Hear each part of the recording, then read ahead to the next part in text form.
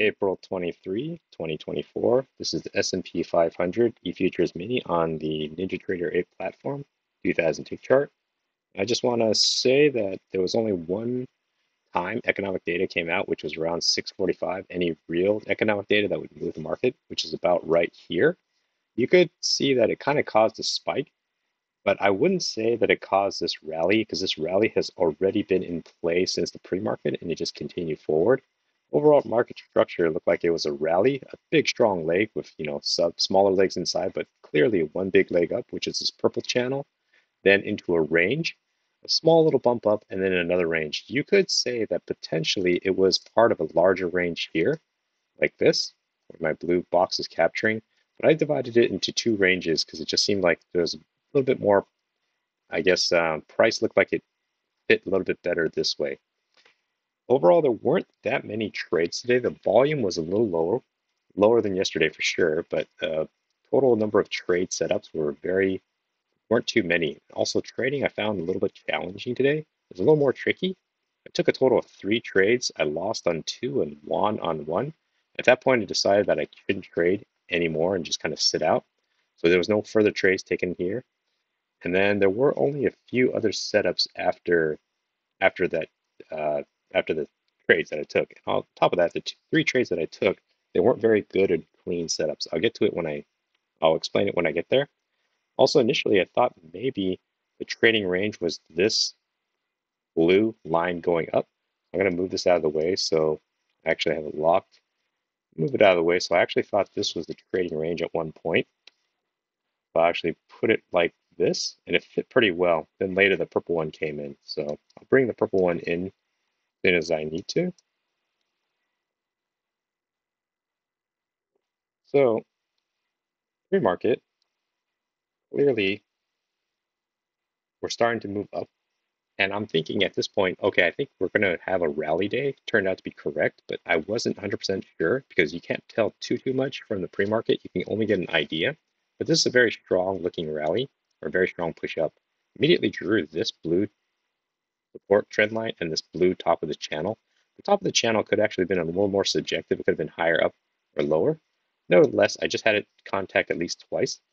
And since it's going bullish, I was looking more for long trades. So this is the trend line that was more important to me, as opposed to up here where you would think it's going to bounce back and take a short, but that would mean you're inherently going counter trend. The market opens. There's a first entry long here. You don't get a second entry long till about here, but this is below the EMA. I don't like this type of setup. It's moved sideways. It comes up and presses against the pre-market highs again. So at this point, I'm still thinking it's going to be a rally, but it could easily turn into a range day. It's pushing twice, but it's also making higher lows every time. So it looks like the bulls are starting to take over. Buyers are coming in.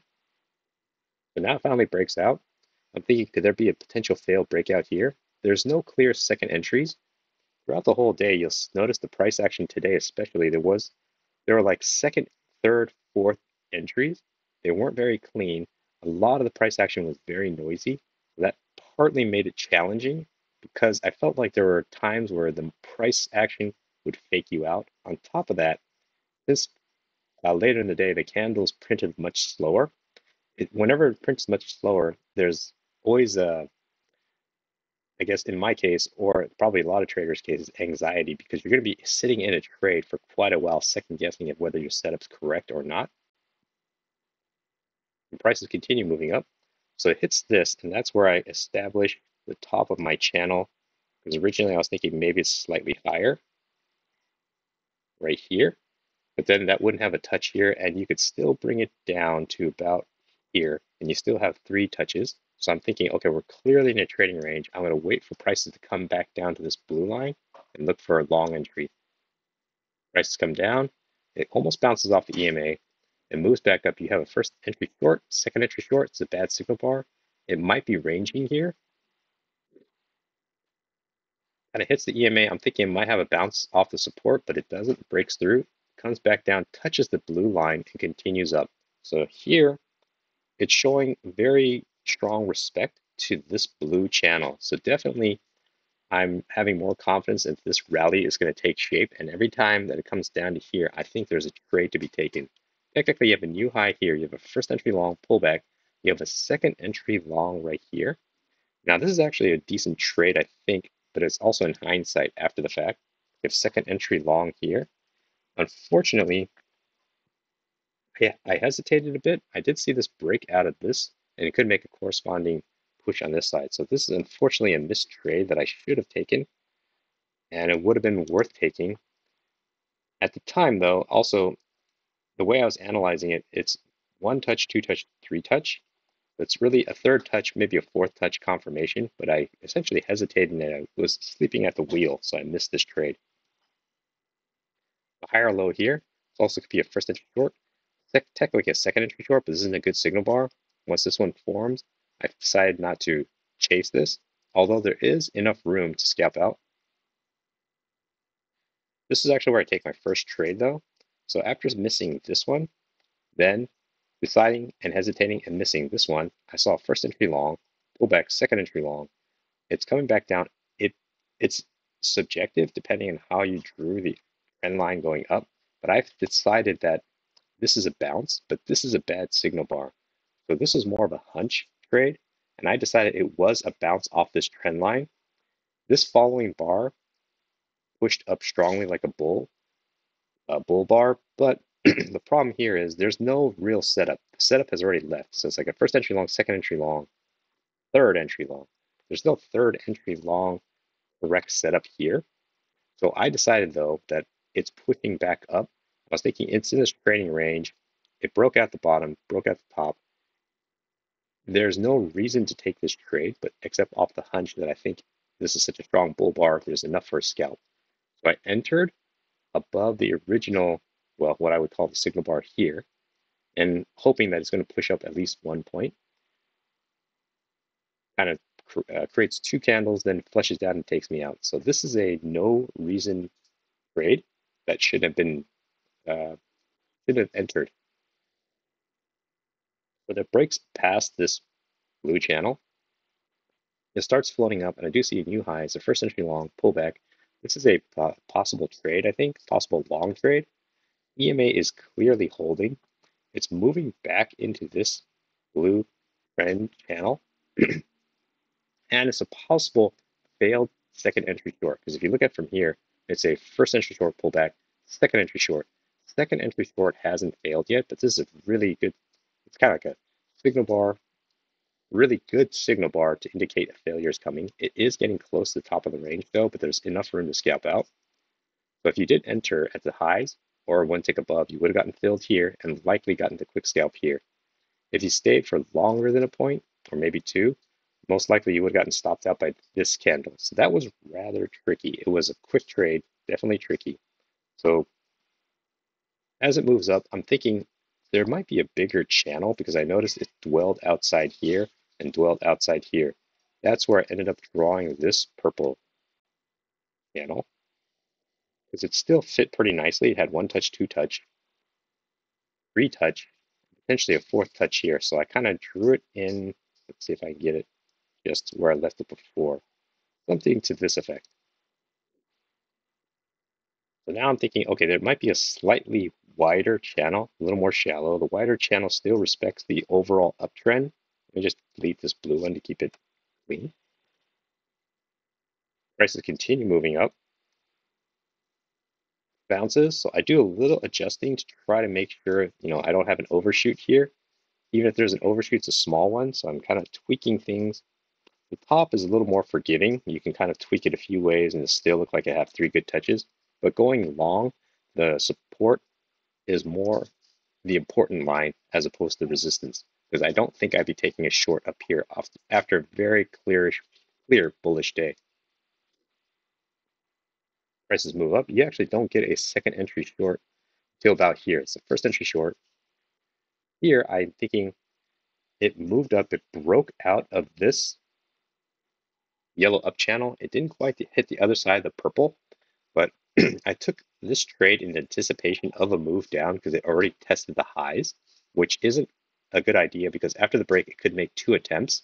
So when I saw this close, I'm thinking this prices are actually going to come back down here to the midline, or at least to the EMA.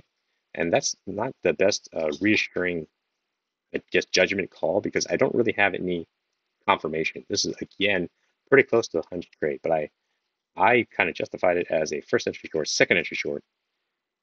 Trades confirmed second entry short here. Instead of taking this one, because I needed a confirmation of second entry short, I entered here pretty much a little early. Goes down and it gives me pretty much 2 points. From here to here is 2 points. Right before the EMA potential bounce. It yielded a little bit more, bounces around. So here, I saw this as a new high. It's a first entry long pullback, second entry long bounce, push back up. This is the third trade. I saw it as a higher low. I jumped in before it fully closed, which is risky because before the close, I entered here at the highs, not wanting to miss this trade. I should have waited for this to close, confirms the higher low. Then I think what I should have done after this one closed, either watch the next candle, how it starts to form, and either jump in at the highs here or jump in at the highs here. But I jumped in early. It flashes up. It looks like if I jumped in slightly at the highs, it would have stopped me out or would have been a losing trade, because this ended up being a losing trade. Flashes down and takes me out. So this trade wasn't necessarily the cleanest because it had the break of this green down channel, broke up. Now in this smaller time frame or this smaller area, this green channel has a break, push up. It does want to test its low. This is the break of this yellow up channel. Now it already retraced so much that you think it maybe wants to touch and bounce off the purple channel, because it also broke below the EMA. So this wasn't necessarily the safest higher low to take. And as a result, I kind of got penalized for it. So this is my third trade. So I had a loser off of no reason. Not no reason that it lost. The trade entry justification is a no reason trade. I should have left it alone. There's no reason to enter. I got a win here, but it was early and it was a little bit of anticipation, so it wasn't the best judgment call. And then this one, overall context wasn't the cleanest. It should have been skipped. So it's 3 trades, 1 win, 2 losses. At this point, I decided that I'm not in tune with the market. I need to stop trading this because it looks like it's just turning bullish, but it's starting to fail to meet the highs. And I was getting a little hot in my head, kind of getting frustrated. I knew like it's just a recipe for more errors and more invention of trades. So I decided to stop trading. Prices broke out this purple channel. It dwells outside and pushes back in, pushes up. I don't have this blue channel drawn yet, but I do have this orange one. Breaks out, attempts to make a new high and succeeds, pushes back down. This blue channel, remember, this blue range doesn't exist yet. It looks like a very ugly trading range. You do have a new high. It's a first entry long pullback. This is where your second entry long is made, but you don't really have a clean triple test here, and it's just a doji. It's kind of not the most clean setup, because you can think one leg push back once at one attempt, 2 attempt, now I can make a second leg down. So there's a small little range here, but other than being a congestion area that's only 2 points big, it's not really anything that I felt like there's a trade to be taken here. Pushes back up, so clearly EMA isn't coming into play, isn't really acting as support or resistance. So I kind of neglected it at this point. Prices then move up. It breaks out of the screen channel, pushes up, hits here. Now I'm thinking this could be the top of a range and this could be the bottom. First entry long. Technically I have a second entry long. Nothing here would have told you to go long though. Flashes up, flashes back down. Technically I have a new low here. First entry short, but it creates a double bottom, so the count resets. Here makes a triple bottom. So it's a triple test here, but this isn't a very clean area. I wouldn't want to take a trade in here anyways, because these candles are really huge. Like one big candle, technically 2, one big candle down, one big candle, 2 big candles down, one big candle. It's just a little bit messy, too noisy. And then you look at this guy. This is a huge 3.5 point candle, but it did tick above once and then come back down. So if you're following a characteristic here. It's not necessarily trending down, so this green down channel is a little iffy because it could also just be moving sideways. It is making lower highs every time, but it's making the same lows every time. Two dojis, just nothing I really like. Flashes down, continues back down. So this is, for me, just a kind of stay away zone. And even in hindsight, I could, I think, see potentially some trades, but I don't think they would have been safe. And in real time, I wouldn't have liked seeing this, and I would have likely have just sat on my hands. Prices move back up. So first entry short, technically have a second entry short. You could argue this second entry short, well, this is the signal bar. The second entry short may have been a possible trade because breaking out of this blue trading range, so it's a failed breakout. It did make a new high though, and it's coming back down and engulfed the previous bar. I just didn't like that this signal bar was rather strong. And I would rather have wanted a lower high confirmation, and I want to see prices moving back into this blue trading range. This blue line I drew is just like, looks like another support. So I was dabbling with the idea that the trading range could be even bigger up to here. Chops around, breaks out of this yellow up channel. First attempt up, second attempt up. And it just kind of gets noisy here.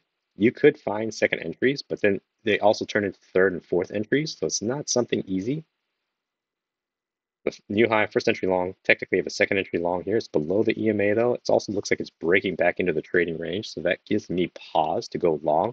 Definitely, I'm not just going to say, well, if it's not long, then it's short, because it's a little choppy.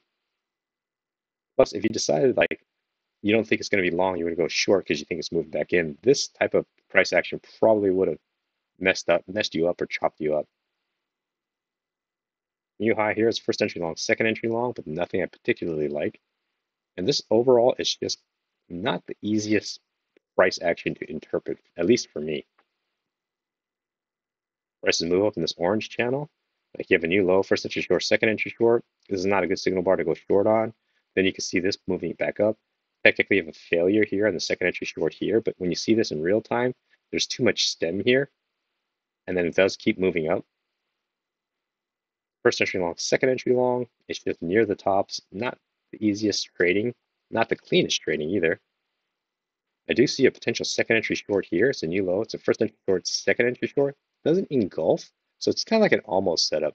It did two legs up after the break, so this orange channel break, first attempt to make a high, pullback, second attempt to make a high. It could claim victory and say we made a new high or made a matching high, but it's a little hard to know for sure. So I definitely would have left it alone. Prices move down. You have a new high, first entry long. Technically, you have a second entry long here, but I did draw this as a potential trading range, but it's not the cleanest because it could have been down here, and this could have been slightly higher. It doesn't quite change the way you interpret it, but it's just not the cleanest trading range in itself. Price action itself is just noisy. Look like if you did go long here, it would have worked, but I like this next setup better because it's a triple test and it's a second entry short. From here is a new low, not lower than that one, but at least a localized new low, lower than this guy. So first entry short, pullback. This is a better signal bar and it's a little bit smaller than this guy. Plus you have a triple test working for you. And if you're thinking you're in a trading range, it looks more obvious that you're in a range as opposed to when you're back here. When you're back here, you might be in a trading range. You might still be pushing back down for another correction. But here, it looks like for sure in a trading range. You have a triple test, one attempt up, two attempts up, three attempts up. All three attempts ended in a bearish signal bar. So it's nice to see that because after this attempt up, this is bearish and it pushed down. This is also bearish and it pushed down. This is a third test, bearish. It looks like it might push down. I'm not too worried about the EMA at this point. Pushes down, so this trade would have worked, and it flows down on this down channel, makes one push up, goes back down. I drew this as a measured leg, and I'm thinking, is it going to bounce here? Unfortunately, even if there's a bounce here, it would just be taking a trade based off the strength of the measured move, and that's just not good enough because it just feels like you're kind of in the middle of nowhere.